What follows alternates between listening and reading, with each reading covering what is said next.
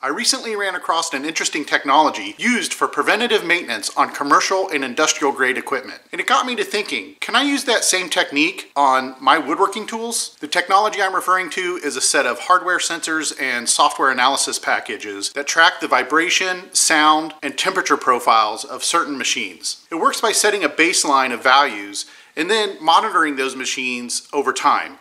And if there's something unusual that occurs, it could be an indication that there's a bad bearing or a bent shaft or something like that that needs attention. I found some informative web pages which discusses this issue. I'll leave some links in the comments section to those articles. Now, I don't have access to that expensive hardware and software, but I'm wondering if I could use the sensors built into my tablet and smartphone to do something similar. I'm setting up the tablet on this anti-friction pad because if I don't, this thing moves all around and actually wants to slide off the back of the table. I know that this will dampen some of the vibration, but I really don't have any other way to do it without chasing this tablet all over the table.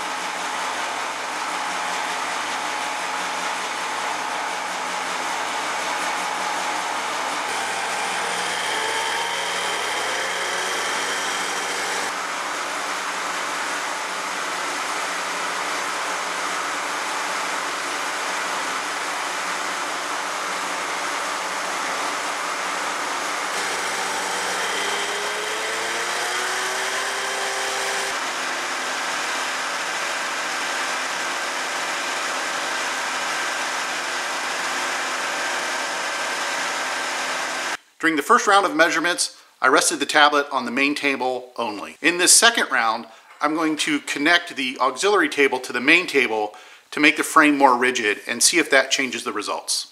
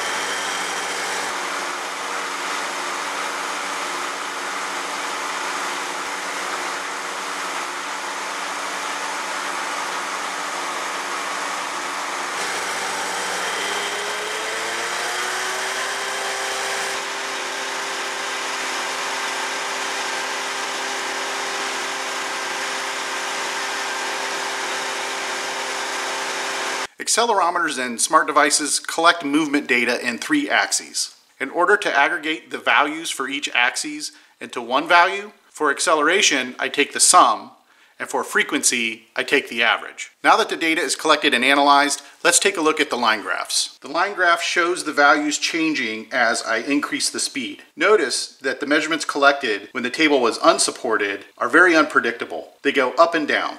But when the main table is connected to the support tubes, we can see that the measurements are much more even and predictable. Looking at the machine decibel levels is no surprise. Basically, the machine gets louder as I turn up the speed. And the values collected between the two tests are so similar, they more or less lay right on top of each other on the line graph. So those are the baseline numbers for my machine.